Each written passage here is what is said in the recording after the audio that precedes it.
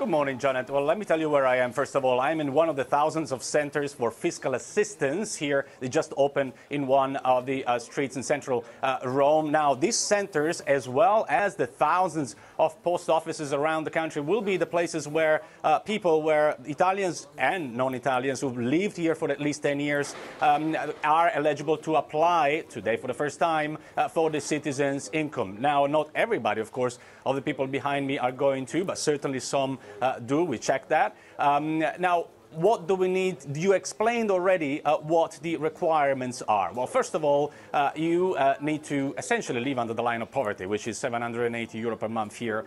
You need to declare that, and you need to prove that. You should not own a second home that is worth more than 30,000 euro, and you should not have savings if you're a single of 6,000 euros, or if you're a family of 10,000 euros. Now, if you match all of those criteria and several others, for instance, you should not own a motorbike or a car over a certain horsepower and therefore expensive, or any boat, obviously. If you match all of these complicated criteria, then you may be eligible for the citizens' income, which could be up to 780 euro. As you mentioned, there are conditions. You should attend training to get some skill. You should accept one of the the first three jobs that are offered to you. But here's a problem. Now, the thousands of tutors, as they call them, that are supposed to help those eligible to find training and to find a job have not been hired yet. So there's a bit of confusion there. Also, the structures feel like they may be overwhelmed by the millions of Italians who may ask for the citizens' income, and who may be followed from here to the following months. Also, there is a lot of criticism over whether this scheme will work in the first place. Now, this was a landmark promise by the Five-Star Movement, and the reasoning behind it essentially is that by getting a welfare handout every month with the intention of finding a job, that will motivate people to find a job. Also, by receiving money they need to spend every month on a digital card, people will put the money back into the economy, and therefore it will stimulate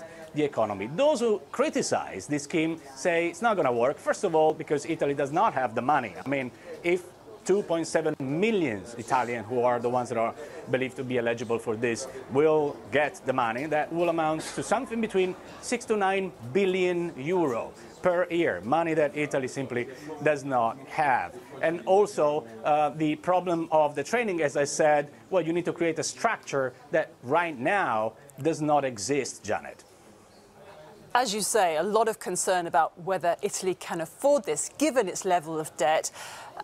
But those who apply for this scheme, they won't be able to just stay on it permanently, will they? There has to be a finite limit to this, given how much it's going to cost.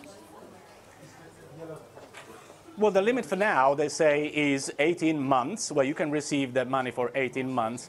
But then you can just stop for a month. You're not going to get the money for a month, and then start again. So there's not really a time limit that has been set to this, but there are the conditions that I mentioned earlier, which is eventually you've got to accept one of the jobs that are offered to you. But there are limits there too. I mean, the job needs to pay at least 858 euro per month, and if you think about it, I mean, 780 euro per month is actually as high, if not higher, as a salary for a low-skilled individual. And people may just think, well, I'd rather just stay on the dough and just try to do my best not to find a job. Also, here's another problem, Janet. Italy's got one of the highest ratio of off-the-book labor. Now, there's millions, calculated 5 million workers who are off the book and have not reported to have a job. So the risk here, the real risk, is that the money may end up in the hands of someone who has a job, but we just don't know about it.